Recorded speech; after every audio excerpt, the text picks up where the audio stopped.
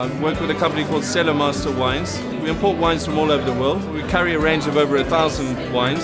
This is a Gerrards from our family estate in the Robertson Wine Valley in the Cape. The Gerrards tend to be very spicy, very smooth, very easy drinking, and they also represent very good value for money. We've got a little project where we work together with a family winery in Veneto in Italy, where they produce this delicious Pinot Grigio blush. We trade with fishers, and we tend to trade only with the independent trade.